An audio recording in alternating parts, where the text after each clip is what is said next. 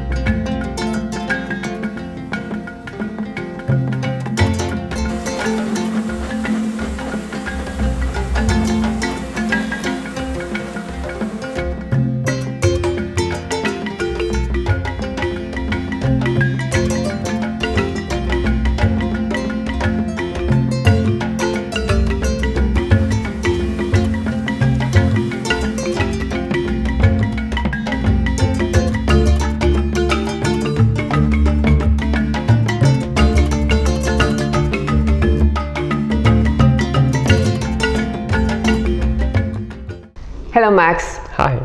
What Ubees does goes beyond the dream. You know, it's almost a mission. You're trying to save the bees and the world. In fact, you're trying to repair a scary anomaly. Billions of bees are dying every year. What is happening? The world we live in has evolved in a way that is not sustainable anymore for the bees. And the fact they are dying out is due to multiple things. Some of them are based on the way we do agriculture and the way we farm. Some others are just due to human expansion.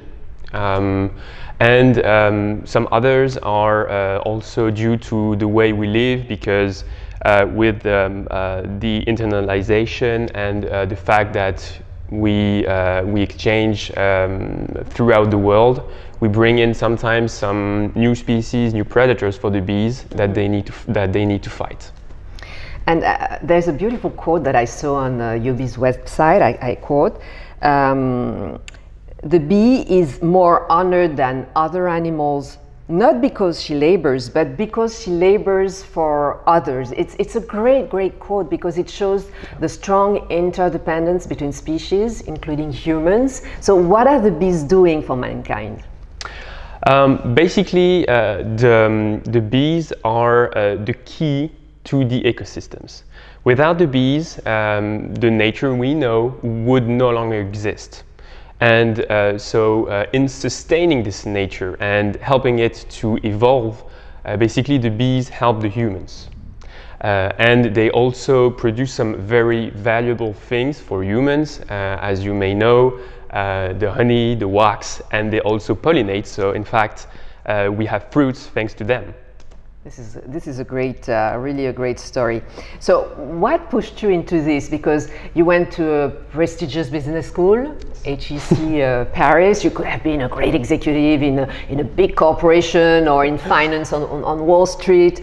And it's quite delightful and great to see somebody like you in the fields and the hives with the bees. So where does your love for bees come from? When I was a student, I did a lot of research on the ecosystem and the nature, and I fall in love with the bees. What a nice story! A love story. Yeah. So So I was just very disappointed and on how they were dying at that time. At the time, they were also dying, and I said to myself, we need to do something, and I have to start something. And this is how I get into love, and after that into business with the bees. Yeah, that's nice. So, in fact,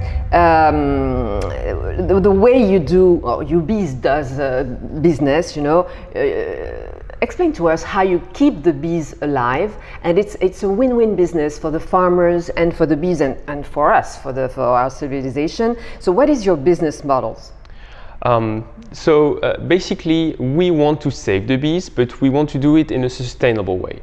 So in order to do that, we need to save them, but also to finance it by being sustainable in the way we do it. So to do so, we researched, because in Europe you have a lot of urban beekeeping.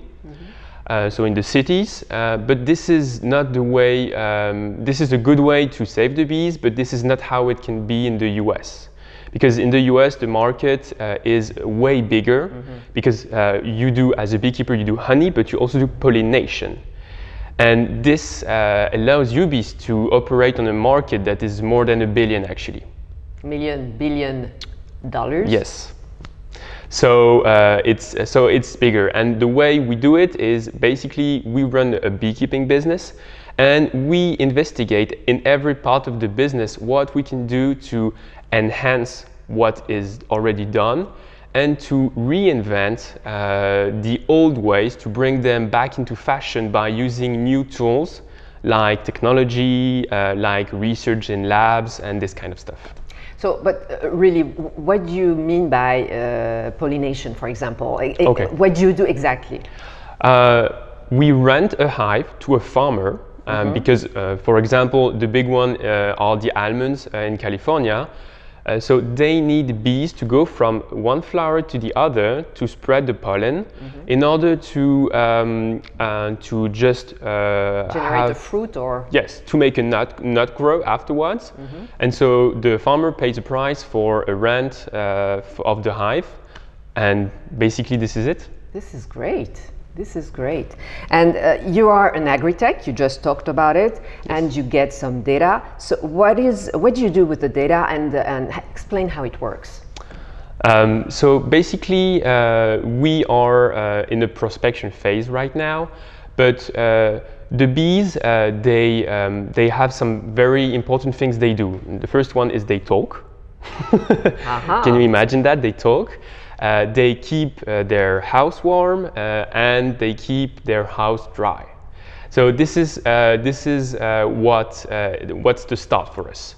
So we listen to them, we record things like temperature, humidity in the hives, and this allows us to get a good feeling on what's going on. Are the bees well? Are they fighting something? Are they put under stress? And this allows us, thanks to our beekeeping knowledge, to have a better feeling on what's going on and to help them if they need it. So you can, for example, if they talk differently, you feel that they are unhappy or they can be ill, and you can interfere with it? I mean... Yes, because basically a beehive doesn't die from one day to another. There is a decrease in population, and finally it dies. So there are only very few times where the hive dies from one day to another. So if you sense something, if you hear something, if you measure something that is not right, you can then go to the hive, investigate, and most of the time you can find actually what's wrong and help it and save the beehive and the bees in it by the same time. Okay, so what's next? Next, we want to grow even bigger in the US, because we cannot only save 30% of the bees. We need to save all of them. And to do that, we need to become market leader, to drag everyone else with us and to inspire, I hope, in Europe, also in Asia. So, because if we succeed, we will show people that you can save the bees, you can do it in a sustainable way, you can gain some money and help the world. Okay, and you're talking about the almond trees, but are there other crops, for example? That yes, you have apples. Basically, 80% of the crops needs the bees. Wow. Need the bees. So you have almond, you have apples, prunes, you have blueberries, strawberries, tomatoes. So you have actually everything we love. Everything you love. Plus honey. So yeah. So the bees are our friends. Of course, yeah. And that's why I was starting with, you want to save the bees, but you also want to save the world. Of course. Because we need them. Yes. Yes.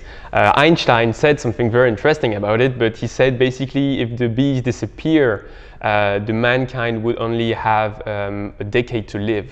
Wow. So Einstein was right on some things, wrong on others, but I don't want to take the risk to see if it's right. So we better save the bees before it happens. Let's do it. So we trust you on that, Max. Thank you. Thank you very much. A pleasure. Thank you too.